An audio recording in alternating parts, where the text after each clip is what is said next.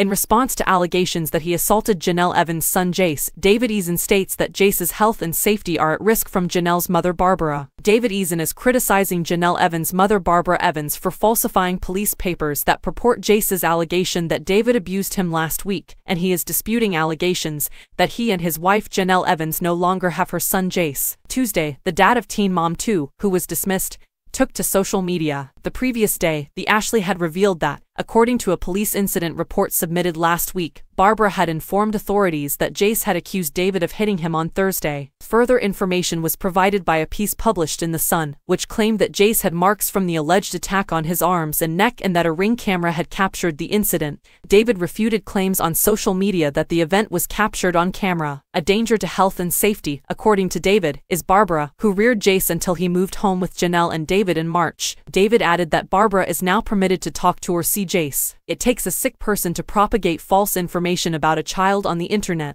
David started to rant. After reading their lies, the rest of you are sick for jumping in and acting like you know something. You folks are in need of assistance. Our kids are in our custody and anything you read is not true, David continued. Jace is in custody of DCFS, so he's not with you, someone said to David in the post's comments section. David answered, no, he isn't, but you are probably wrong about everything else in your life as well.